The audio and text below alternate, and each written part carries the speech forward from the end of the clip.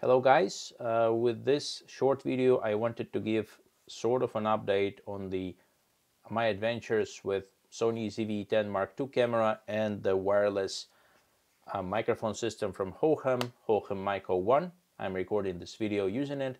In short, I bought the Sony ZV-E10 Mark II camera from Sony that has been released several weeks ago, and there was a lot of reviews on the YouTube praising it, and it's a very nice compact camera that can record 4K in log 422 10-bit, basically a great option for vloggers, for creators.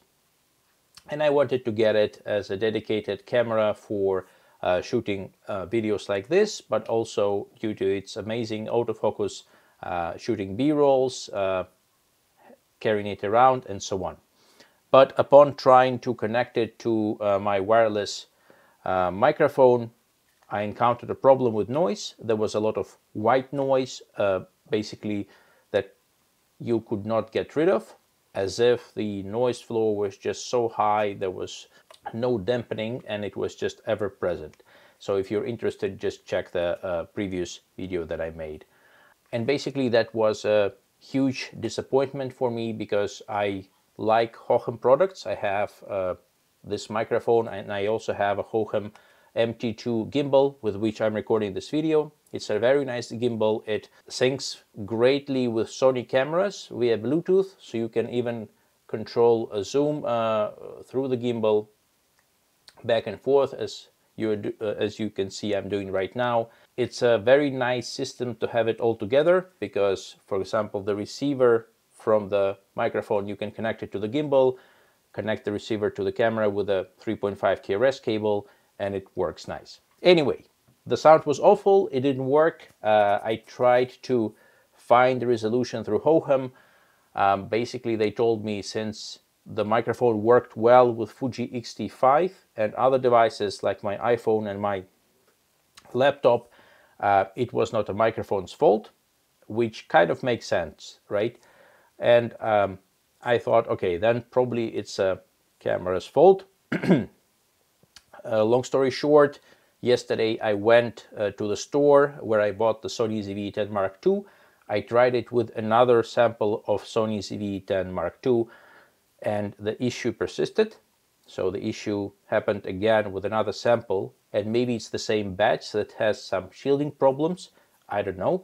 But I tried it again with the Sony ZV-E10 Mark I, and it did not have any issues. So Hohem Mic-01 worked greatly with the Mark I of Sony ZV-E10. Next to that, I tried it with Sony A6700, and it also worked fantastic. So I ended up buying Sony A6700, with which I'm recording this video.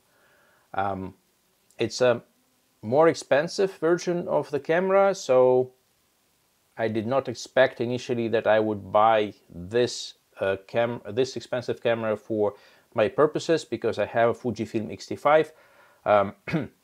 However, I was kind of impressed with the capabilities of the autofocus, plus the A6700 has IBIS.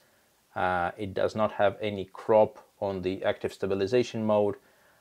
It has 4K 120 frames per second video capabilities, so I'm quite happy that I got it. Plus it doesn't have any audio issues with the Hohem microphone.